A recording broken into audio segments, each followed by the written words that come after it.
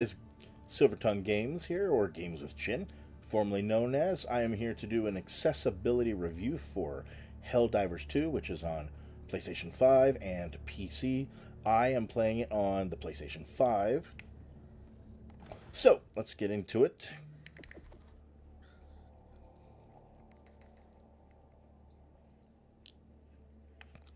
So, you go down here to controller, and I will say the accessibility on this game is absolutely amazing. It's probably the best game I've ever seen in terms of accessibility. You can customize quite literally everything from what buttons do your movement. You can set your movement to any button as far as I'm aware. I have it set to legacy sticks, which normally games do not allow you to create legacy sticks in game. This game does, however. For those who are not aware of what legacy sticks are, it's where one analog stick moves you forward and backwards, and it turns your character on the same analog stick. And the other analog stick is up and down, looks up and down, and left and right would strafe.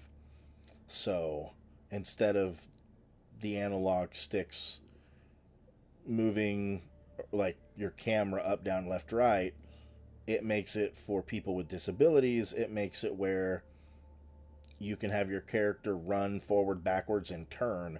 So you don't have to navigate two analog sticks as much as you would in most shooter games.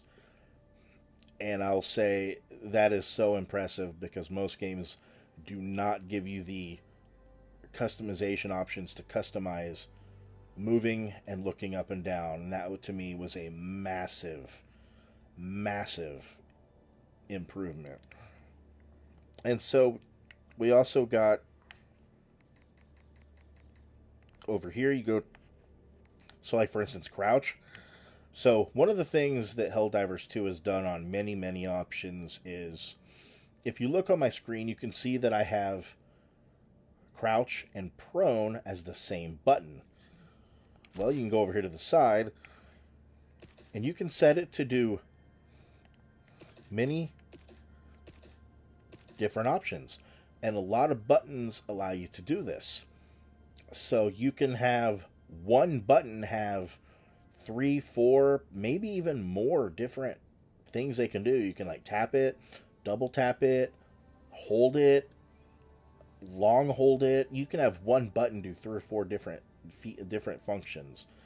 As someone who plays with his chin, quite literally, this is absolutely huge because it allows one button to have several different functions. And I wish more games would think about that.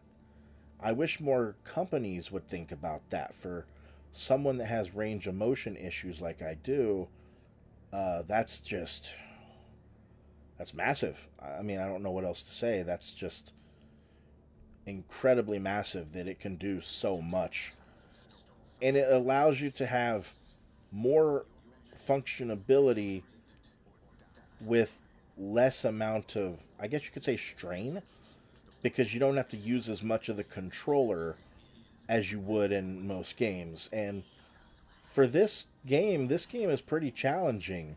So the fact that you can have that amount of customization, it really makes the game a lot more.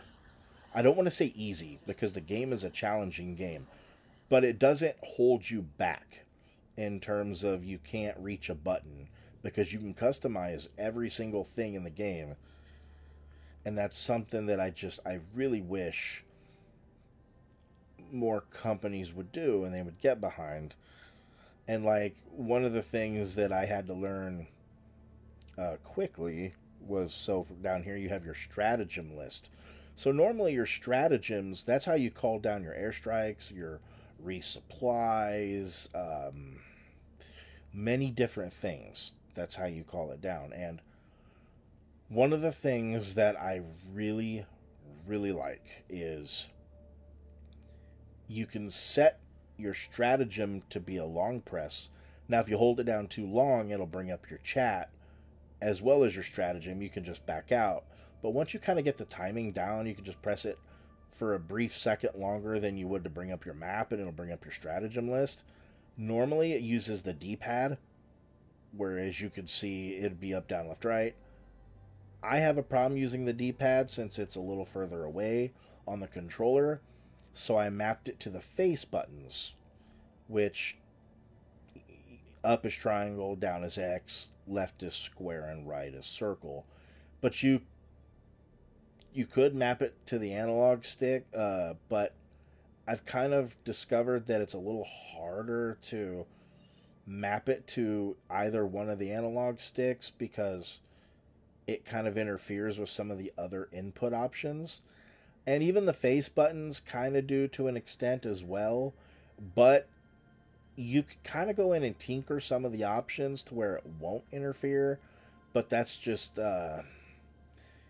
you just kind of have to play around with it and figure out what works best for you because the options are just they're crazy. That's how many options there are. It's hard for me to really pinpoint one option that would work best for any one person because everyone's range of motion is different, and I have arthrogryposis multiplex congenita, so and I have more of the severe forms, so the options that I have worked out really well for me, but everyone is different. And then you go over here, and I have sprint to just tap. You just tap L3, he'll run. But I also have double tap to aim instead of L2, and that's been a lifesaver in this game. And then you can I have long hold as my melee, so that's one button again with three different functions. And it really makes a big difference. It leaves other buttons open that you can change to do other functions to make the game, again, not easier, but easier accessible wise. Um, let's see. I'm trying to think what else I could really say. The game is it's just so good. The accessibility is so amazing on everything that you can do. I've just been so impressed with it, and I had to do a bit of tweaking at first, but once you get the hang of it, it's it's just it's not hard, honestly. I guess if I had to I guess if I had to say anything about the game that I wish was different was the ability to have an analog stick control all of the menus. Like right now, in the menu, I have to use the D-pad. That's why I've been a little slower on some of the things that you've probably noticed because you can't use the analog stick to go down to different things. You have to use the D-pad. I kind of wish they could do something with that, allow you to choose the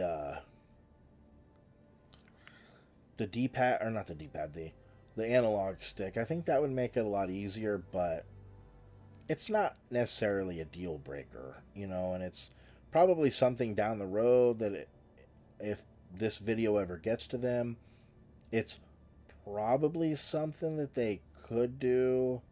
Uh, but again, it's not like it's not a big deal overall, and maybe some of the menus when they get brought up, like your emote, I don't think it's a toggle. So, okay, well, that didn't. Okay, so it might be a toggle feature. The emotes didn't pop up like I had it set, so I'm not quite sure. But for someone who plays with his chin, emotes are not, to me, the biggest, most important thing. And you can kind of set your buttons to many different features. I haven't really tinkered with the emotes part because it's just not that important. I like more of the gameplay elements and things like that. And you can just I'll go back to it. But as you, oh, hold on one second. There we go. And as you can see here, there's just anything that says like double tap, long press, long hold, press, double tap. You can just go over there and change the option to one of many. Tap, press, long. Well, I'll show you. So you got double tap. Obviously, you just press the button twice. Triggers as soon as the button has been pushed. Triggers after a button has been pushed down for a set amount of time. Triggers continuously while a button is being held. Long hold after a button has been pushed down. And it it just allows for, there's just so many options that you can do. It's crazy. I don't know what else to say. It's crazy in a good way. And I commend the dev team because they did an amazing job on that. And I really hope other game companies will take notes from Helldivers 2. The only other accessibility was God of War Ragnarok. Their accessibility was also really good, but otherwise, yeah. I mean, as you see, there's just everything is just like, hey, double tap, tap, press. So I'm just impressed. That's all I could say. I've already said it, and I'll keep saying it. They did such a good job, and I'm so happy, I guess is the word I'm looking for, because a lot of games are just so hard to play because you can't, they're not accessible, or you can play them but you can't keep up with all the players because some functions of the game are just not available to me, and so I can play it but I'm not as good. And with this game, while I'm not as good as some players, I feel I can keep up for the most part, and that's saying something because this game is incredibly challenging, and I love it. It's become probably my new favorite multiplayer game. And so I just want to give a massive shout out to Helldivers 2 for doing just a phenomenal job with accessibility, and I can't give them enough love and praise, not just for accessibility, but for also the just the game itself. The gameplay is smooth. The game is great. It's such a wonderful time, especially when you have friends and you're playing in a whole crew. There's so many laughs, and even when you get team killed, it's really not frustrating like you would think it would be. It's just a good time, and you can pick up and play it with ease. The game has over the top humor and is funny.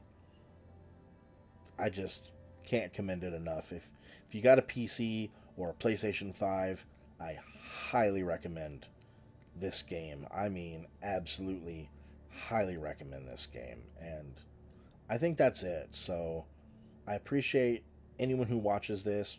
I hope this accessibility review has helped you or will help you.